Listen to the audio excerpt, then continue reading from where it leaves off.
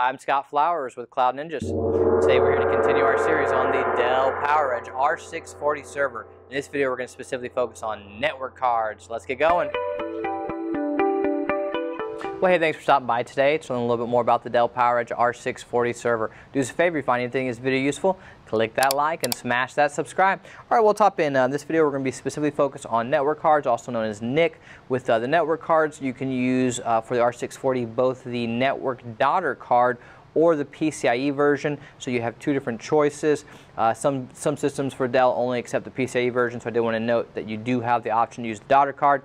And what we're going to do in this video as a whole, we're going to show you some of the different types. At the very end, we'll actually put up a whole list of all the different types. We'll show you the different speeds, the different interfaces. Then we're going to even install the network daughter card and the PCIe version so you can see how to install both of them. So let's just hop in. So what are some of the different speeds? Well, some of the different speeds are 1 gigabit, 8 gigabit, 10 gigabit, 16 gigabit, 32 gigabit. So you have RJ45, which is also called Ethernet. You have SFP, SFP+, SFP28, QSFP, and QSFP56. So those are some of your different interfaces. All right, so I did want to point out again, you can use both the daughter card, which is going to look like this, or the PCIe version, which is going to look like this. So here are your two types that you can use, and at the very end of this video we're going to have a whole list of a bunch of different compatible network cards for the R640, and this is not all encompassing, but it is a nice complete list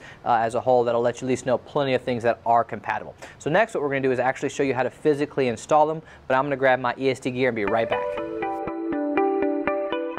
Alright, have my ESD gear on. We're safe to work inside the machine. So you will notice I've laid out two different options, our PCIe and our network daughter card. We're going to install both of them. You will need a Phillips head screwdriver. So let's go ahead and put these to the side. We're going to pop our latch like any server we've been in before. So I will note we're working on the 10GbE 2. The 10GbE 2 with the rear kit is going to actually have to be removed in order to have access to the network daughter card. So first things first, we need to unscrew over here and just get this nice and loose, and then we're going to unscrew right here and make sure this is completely off. And then once this is off, you'll see it pop up like that, and then all you're going to do is you're going to pull the blue right here, and it's going to release this peg as a whole, and then you can take this and flip it over. Now you can technically remove it all the way. To me it's easier just kind of flip it over, and then you have access to everything that you need.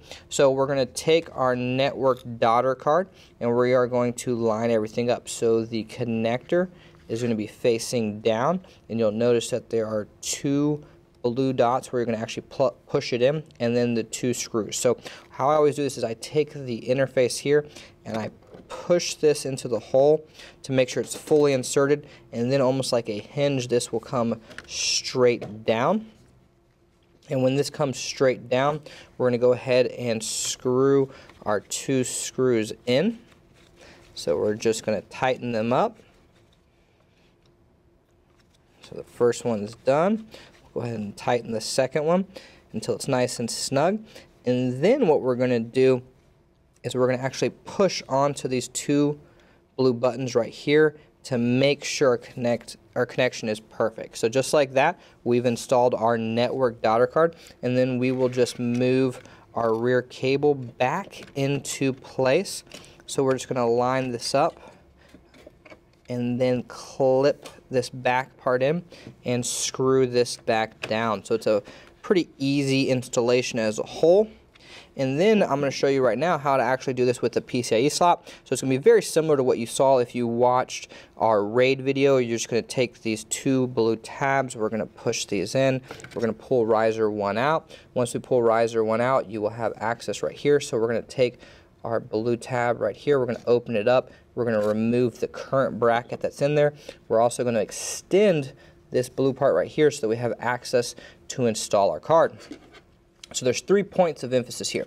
The top right here, this little tip of our bracket, and the 2 connection points. And one thing I actually did want to note with this, low profile is the most common profile for your 640. So if you're at home and you're wondering, hey, which profile should I use? If I do want to use the PCIe, it is low profile. There are 2 versions to take high profile, the 4-bay, and there is a 10-bay with 2 PCIe slots that also takes the high profile. But outside that, all 5 versions of the 640 take the low profile. And if you have more questions about that, just check out our different chassis video.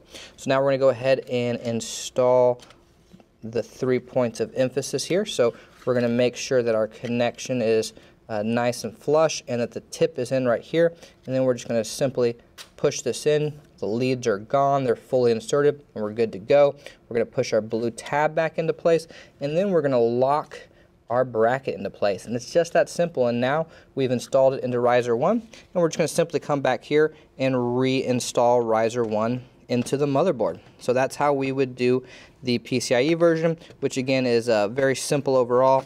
Make sure it's nice and flush, and that's it. So if you made it this far, hey, click that like, smash that subscribe, and if you're looking for any Dell, HPE, Supermicro, IBM, we would love the opportunity to earn your data center, your home lab business. Please email us at sales@cloudninja.com. That's sales@cloudninja.com.